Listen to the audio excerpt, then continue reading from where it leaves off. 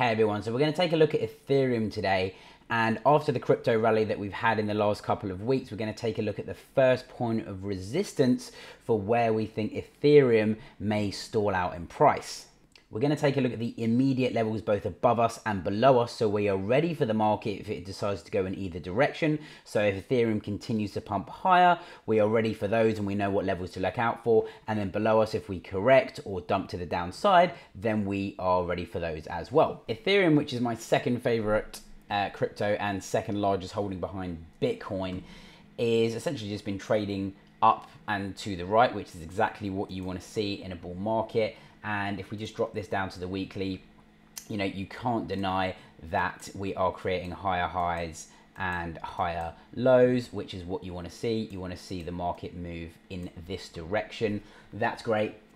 But, my contention is with Bitcoin, which will lead the market and typically drag prices down for the rest of the other coins and all the other assets in the space. Is I am wary and cautious that we might not be moving higher into new all-time highs this year, and maybe a more likely scenario is to move to the downside. So I am keeping an eye on that, but for the time being, I cannot deny that we're creating that market structure like we talked about. And if we have a look at the EMA 21, which is a key moving average on all the major time frames, you can see on the monthly that we've been holding this really nicely over here at about $22, $23, $2,400. So we are definitely creating that that level of support on the monthly time frame, which is good.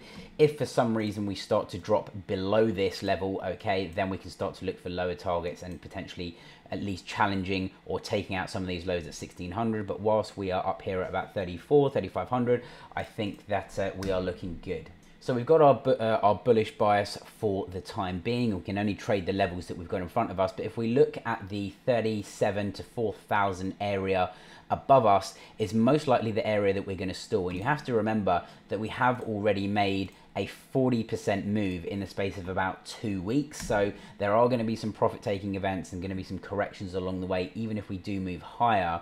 Okay. And the reason that I'm looking at this area is we've got an order block here, first of all, just over here, this area of price action where we broke down from. It was the down candle, okay, that broke the market structure, and we've got this area of price action over here, which we have not tested. So I would expect us to, push up over the next couple of days or week or so, another like 10% or so. I wouldn't be so surprised at that, and tag this level before seeing any kind of correction. So I don't think now is the time to be, certainly not, a bit too early for me to be, taking any shorts. And also if you look left, you can see these major spikes as well that we've had where we've dumped from in the past, just below or at that 4,000 level. So this area is a big level that I'm looking out for. And then also if we drop out our VPVR as well, we can see that we've got our low volume block at 37,000. And if we just take out these yellow bars, what is at that 37,000 level exactly? You can see it's the up candle before the down move that broke market structure. So definitely this is an area that I am looking out for our first stall. Now, I'm not sure if we even get above this, okay, but what you would want to see for Ethereum over here to look pretty bullish is move past this level and then move into the next low volume area and start challenging some of these order blocks and these highs up here, and then come down and retest. That would be the most bullish scenario that I could see. Or if we do not start tagging some of these higher resistance levels immediately, if we do get rejected at 37, what you're looking for is you want us to catch support at somewhere around the 3,200 mark, and then start springing higher and creating that market structure of higher highs and higher lows. So that's essentially what we're looking for on Ethereum to the upside. But my My primary count is going to be that we at least see some sort of stall or correction here, and then potentially some sort of move down. And remember that moves to the upside, even in a bear market when we're in a severe downtrend, okay, can be very violent, and you can get moves of upwards of 50, 60, 70, 80%, especially the lower down you go in market cap from Bitcoin. If we bring out our Fibonacci retracement tool, you can see that this order block of price action that we've just spoken about, between $3,700 and $4,000, is also exactly within the 0.5 to 0.618 region. So I wouldn't be surprised for this to get tagged and for this to be the real area of resistance. When we've made a 40% move to the upside, I do want you to just be aware that, you know, that's a very quick and violent move, and people are likely to be taking profits, and where they also are likely to be taking profits, not only at these, you know, resistance zones that we've marked out before, but you know, again, you've got these key fibs which are coming into play as well. And I just wanted to just drop it down to the weekly as well. If we drop it down to the weekly, you can see that our weekly closes, okay, in the past, when we've got to this key level over here, and we've had a close at just under $4,000 at 3,900, okay, that if we were to get there again, that would be in that support band. So yeah, just look for this to be you know, an area that's probably going to push Ethereum down, at least in the short term, if we don't move higher immediately. Similar to a lot of other assets at the moment, and looking at Bitcoin, is we are at the 200-day moving average as well, which is quite interesting. We are sort of slightly stalling out at the moment, but I don't think that this is going to be, like I said, as important as some of the other factors. Usually when you get, I know I keep going on about order blocks, but usually when you get order blocks that are untested and you're pretty close to them, you nearly always test them, okay? So like I said, this is why I'm looking at that level. Interestingly enough as well, we might end up forming, okay, some sort of head and shoulders pattern if we do reach this level, okay, and then start to dump back down. So like I said, these are just structures and things that I want you to be aware of to the upside. But you know, if we can start to push higher above into that 4,000 level, okay, and we get some really massive surge into those higher prices, and we can consolidate there, then I do think that that would you know, start to make you think that we might be moving higher here and potentially move into all-time highs. But we need to overcome this level first. As we're about halfway through the video, you know what to do. Drop me down a like below. That helps the video get shared and spread to the right people, shows your love for me, helps the YouTube algorithm. And subscribe to the channel, of course, if you have not already, because you want to keep up to date with these time-sensitive videos. So let's crack on.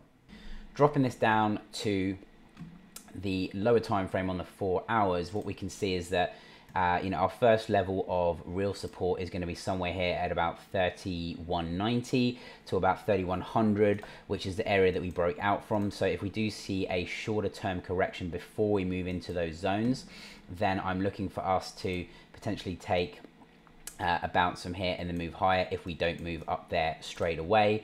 And then obviously below that, we've got some key levels of, you know, support resistance over here at about 2800, okay, if we were to continue lower and then bounce higher, which is always a possibility. But you know, I think when you start to break from these key levels, especially looking at the market structure of Bitcoin, which is leading the market at the moment, I think what you would like to see is to just hang around and sustain at these areas before moving lower and then moving higher, because I think Bitcoin is going to be king and going to be the one to follow where the direction of the market is headed next.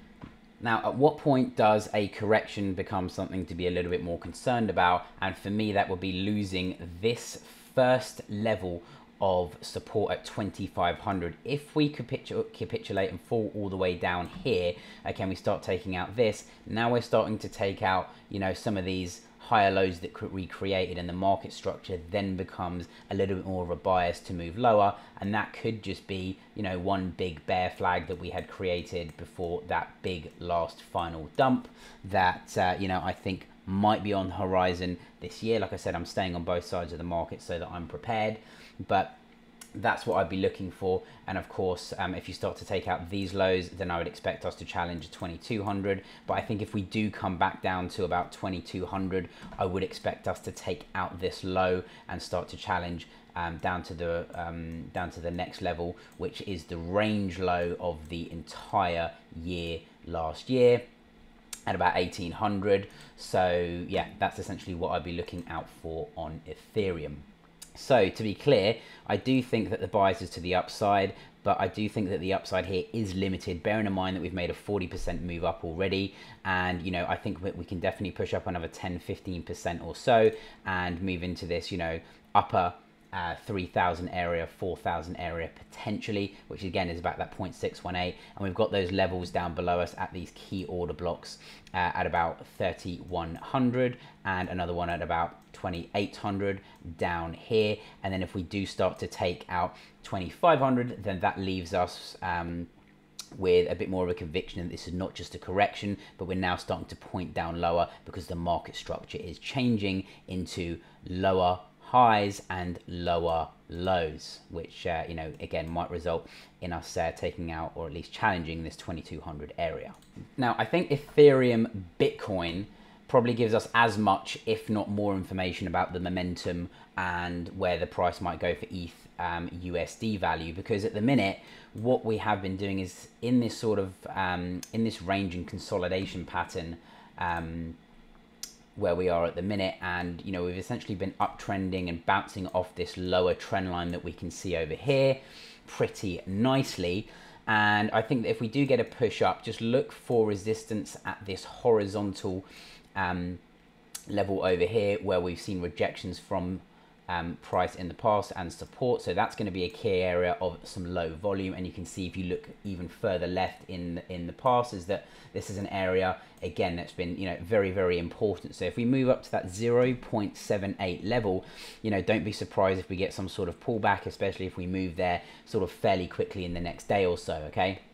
And if we do get a move down here and we start to retest the trend line for a fourth time, I do think there is a good chance it might break, because if we, you know, the things that we've spoken about before about touching areas of horizontal support, resistance or trend line for a fourth time, they do tend to break. So that's usually my bias when I see these patterns forming out.